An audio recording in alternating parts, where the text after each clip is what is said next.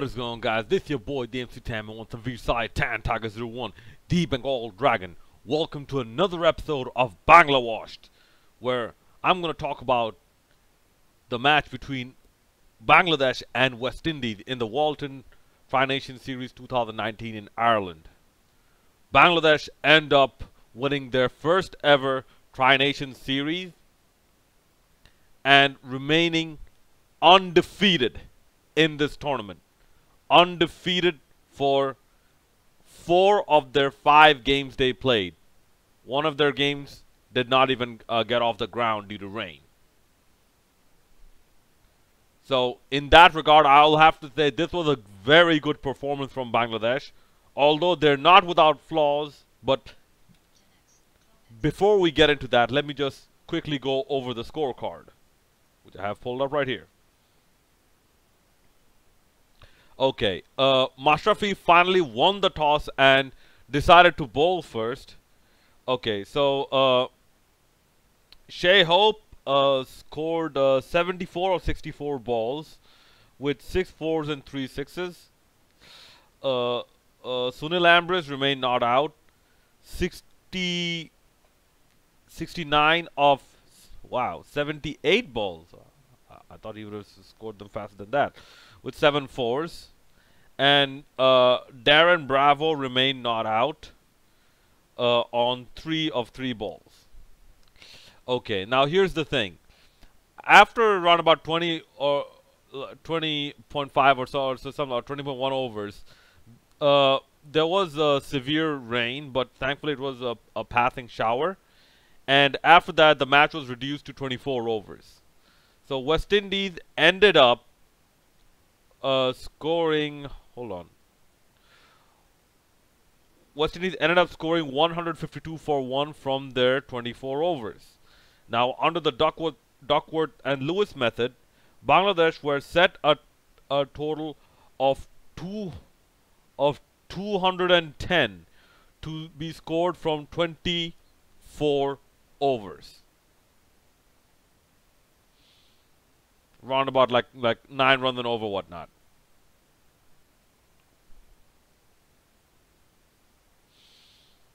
Okay. As for Bangladesh, Tamim Iqbal couldn't do much today. Scored 18 of 13 with 2 fours. Shammo Sarkar actually continuing his rich vein of form.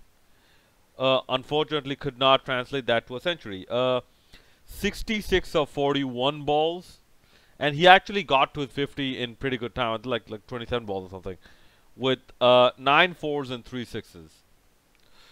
Sabir Rahman, he was the makeshift number 3. I don't think that's his place. I think he should remain down the order. LBW for a duck. Mushfiqur Rahim, he scored a youthful 36 of 22 balls with 2 fours and 2 sixes. Mohammad Mithun, he scored 17 of 14 balls with 1 4 and 1 6. Mahamadullah remained not out. 19 of 21 balls, so it's not that much different. You know, you could have made it up.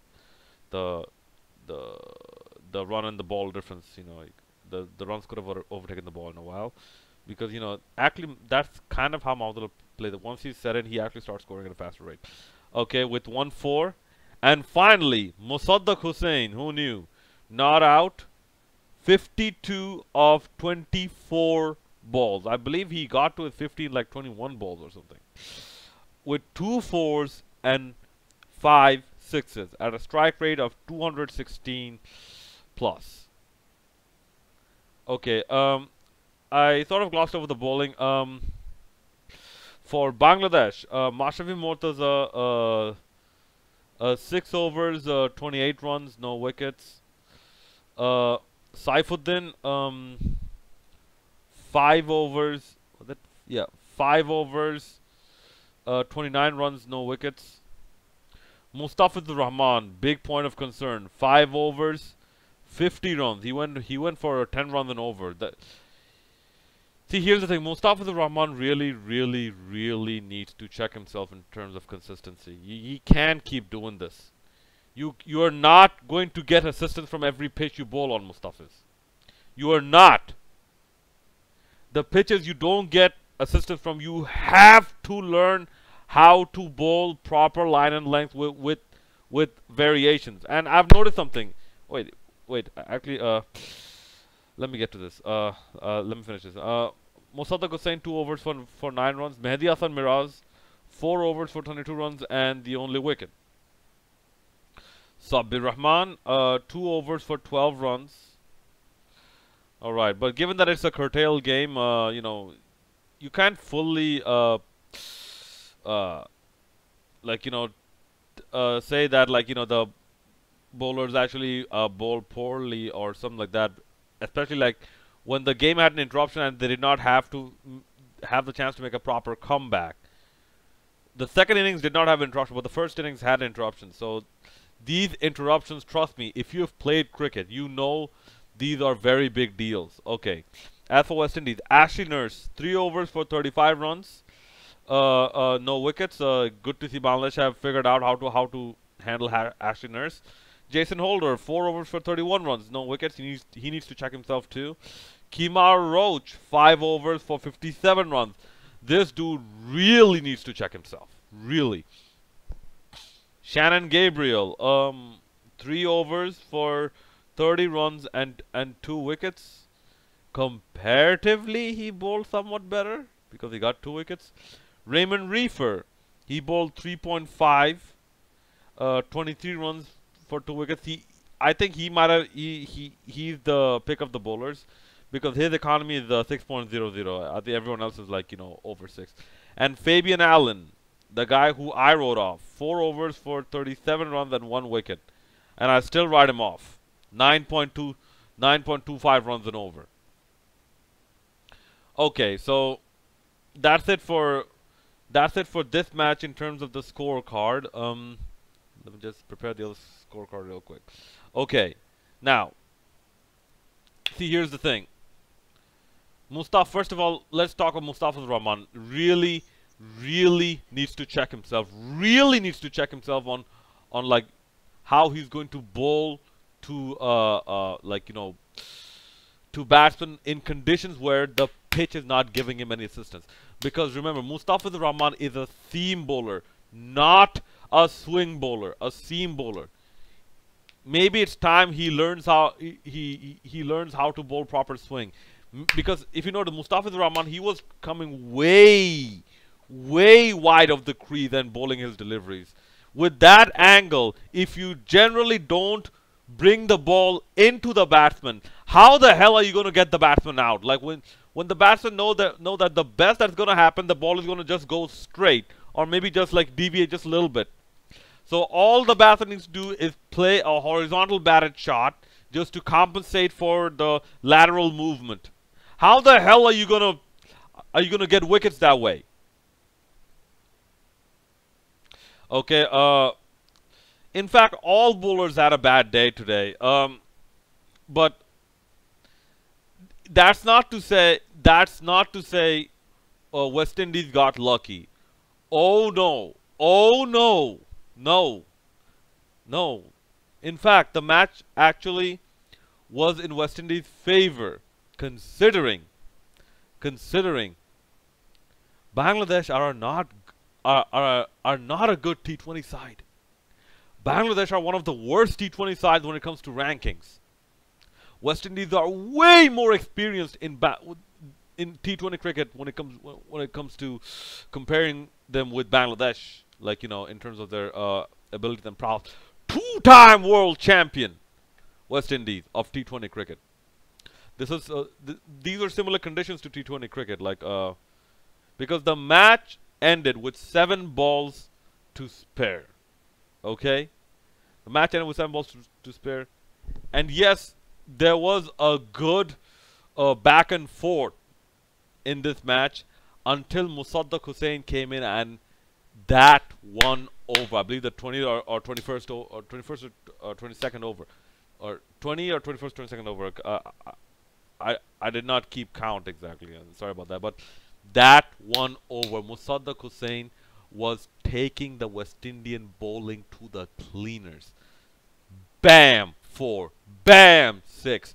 Bam, scoop, like scoop shot 6. Bam, reverse, reverse paddle sweep for 4. Bam, reverse sweep for 4. Bam, paddle shot for 6. You name it. So that was a very good sign shown by Musaddiq Hussain actually, which makes him a possible candidate for a replacement number 3. Because imagine if he's given some more time. If a condition arises that Shakib is injured, imagine if Musaddiq is given a bit more time. We might actually have a better suited batsman. I'm not talking about a bowler. I'm not talking about a bowler. I'm not talking about someone who's a power hitter. Musaddiq Hussain is not a power hitter. So I don't think he'll be as effective down the order. He might be more effective, and this is a big might be. He might be more effective on top of the order, a bit higher up in the order, like number 3 or number 4. But maybe like Mohammad Mithen's place, maybe. Because if you have Shakib Al Hasan and Musaddiq Hussain, you already have a wicket keeper in Mushfiqur Rahim. Yeah. If let's say you're playing a Liton Das, you have a replacement wicket keeper. If you're playing Liton Das, Mushfiqur Rahim, and Mohammad Mithen, you have 3 wicket keepers. Why do you need 3 wicket keepers in one team? But that being said, West Indies, oh my god, like almost nothing's going their way. Even their fielding's not going their way. But it's not as bad as another team's fielding that also had a game today. I will get to that in another video. Or, in fact, as I'm recording this, because this video is being processed by Adobe Premiere Pro, so by that time, I believe the other video has already uploaded. So if you've seen that video, you know what team I'm talking about. But West Indian, the fielding was not good. The bowling was all over the place. You even saw the early movements of the batsmen. The bowlers could not read it. At this level, playing so much domestic cricket, by the way, which is actually a lot of it is live streamed on the West Indian Cricket Board YouTube channel. So you even have a decent amount of coverage. Although very bad camera work, but still, some coverage compared to no coverage. Okay. You have this, the Caribbean Super 50 or whatever. You have the Caribbean Premier League. All these innovations, and you still can't read the batsmen once they start making initial movements. So much so that, like, before the ball is delivered, the batsman has already hopped onto one foot, waiting for the ball to be delivered so that he can scoop it over fine leg for 6. So, I don't know who the West Indian fast bowling coach is, but oh my god, West Indies really need to check themselves. Because there's only so much Chris Gale, Shimron Hetmeyer. I don't know if John Campbell's in this team. If he is, yeah, Chris Gale, Shimron Hetmeyer, Evan Lewis, Shea Hope. There's only so much they can do. Okay? In the end, if your bowling is horrible, if your batting is good and your bowling is equally as horrible on the day that your batting fires, you're not going to win a cricket match. In fact, I would say you'd be lucky to win a cricket match. But anyways, Bangladesh, given this tournament, deserved undefeated champions of this Walton Tri-Series. Yes, it's a Tri-Series, and I would say, yes, they still have a lot to improve upon, especially when it comes to their bowling, because Bangladesh are not suited to bowling too many short deliveries. Okay, they really need to check that, their line and length, and their catching. outfield high ball catching. Really need to work on that. I believe, like, that there was a like there might have been a chance or two dropped in this match as well. And West Indies fielded worse, but still, that's not an excuse for Bangladesh not to field properly. All right, that's about it. Congratulations to Bangladesh once more. Obhinandan janai Bangladesh Tigers ke. And as always, hit that like button, hit that subscribe button. Follow me on Twitter, TanTigers01, Twitter, Instagram1. Follow me on Instagram as well. Hit that bell notification button. This is both the Entertainment that we said, the Bengal Dragon signing out.